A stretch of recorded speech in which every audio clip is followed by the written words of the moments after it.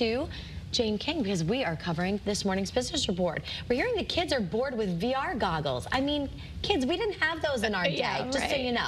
And car shoppers are responding to the economy and the upcoming election. Jane King is live at the NASDAQ with those stories and much more. Good morning, Jane. Hi, Nicole and Caitlin. Good morning. So, 41% of Americans say the elections are impacting their vehicle purchase decisions. 56% are rethinking vehicle purchase due to high interest rates. Gas spending is down, with 36% of respondents now saying they spend less than $50 a week on gas, possibly a reason for falling EV consideration.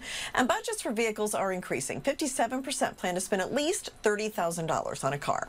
Well, Disney will overhaul its money-losing Disney Plus streaming service with new TV channels, the so-called FAST channels, free ad-supported streaming television offered by apps like Pluto and Tubi, would tap hit shows from its library to create a 24-hour Simpsons channel, for example, or channels devoted just to Marvel and Star Wars. This is all according to the information.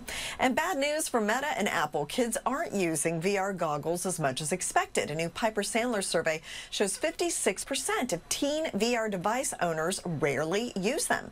As of 2023, Meta had sold more than 20 million of its Quest headsets, which start around $500, but the kids are just not using them that much. And geopolitical strife is bothering Wall Street. The S&P 500 and NASDAQ fell for a third straight day yesterday. We are looking at a positive start today, though. Live from the NASDAQ market site, I'm Jane King. Back to you.